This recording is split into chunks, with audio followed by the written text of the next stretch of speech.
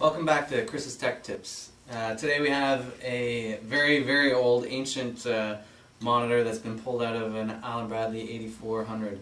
It's originally designed by Motorola back in 1986. They're still out there, they're still running, and people just keep repairing, and they're getting harder to repair, and it's about time you take this and throw it out. Monotech Industrial Display Solutions has an LCD replacement for this monochrome monitor. Very simple.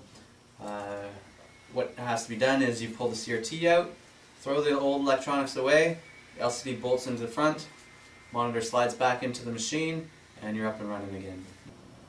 Monotech Industrial Display Solutions provides a drop-in replacement for this old DS3200 from your Allen Bradley 8400. If you look on the back, the parts are even very legacy, very old style technique, not even worth repairing anymore, if you can even find parts for it. The video connector comes with the LCD, very simple to install. Is your plant cutting back on your expenses? Is your maintenance budget reduced? Here's your solution. It's an LCD from Monotech Industrial Display Solutions to go into your Allen Bradley 8400 controller.